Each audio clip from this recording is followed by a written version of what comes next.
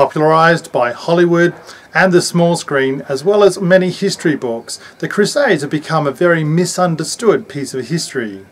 G'day guys, my name's Ben from Medieval Mayhem. On this channel we do lots of reviews into equipment as well as DIY videos about costuming and reenactment, as well as videos around the culture and wars and battles of the medieval period. I thought we'd start off our crusading series by actually looking at what the definition of a crusade was. So what was a crusade?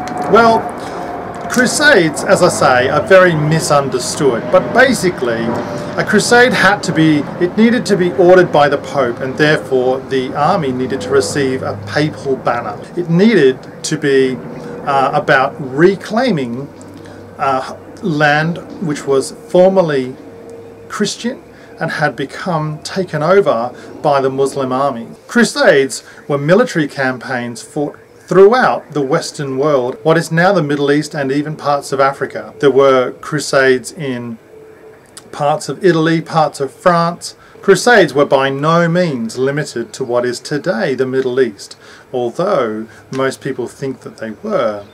Crusades were military campaigns that spread throughout what is today the Middle East into Africa and throughout much of what is today Western Europe. And whilst many of these campaigns were indeed about the Muslims, it wasn't just the Muslims. There were many heretics and what were deemed as non-true Christian religions that the Pope fought against. And the definition of a crusade did change over much of time. Alrighty, thanks for watching. I hope you got something out of today's video. Please like, subscribe and share, and I'll catch you in my next video.